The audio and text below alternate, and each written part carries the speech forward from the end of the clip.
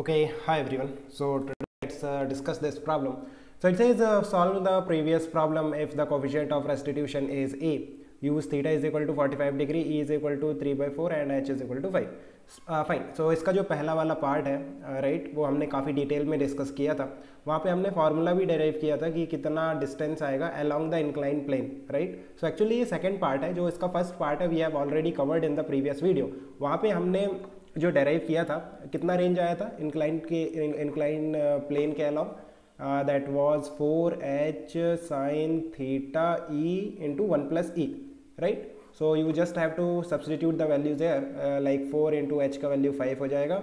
sin theta will be 1 upon root 2 into e का value will be 3 by 4 and 1 plus 3 by 4. So just solve it and you will get the answer right. So I am not doing the entire derivation again. We have already covered it. So I think you can do the calculations right. Fine, I think it's clear. Let me know if you still have any confusion. Okay guys, keep working hard. Best of luck. Bye.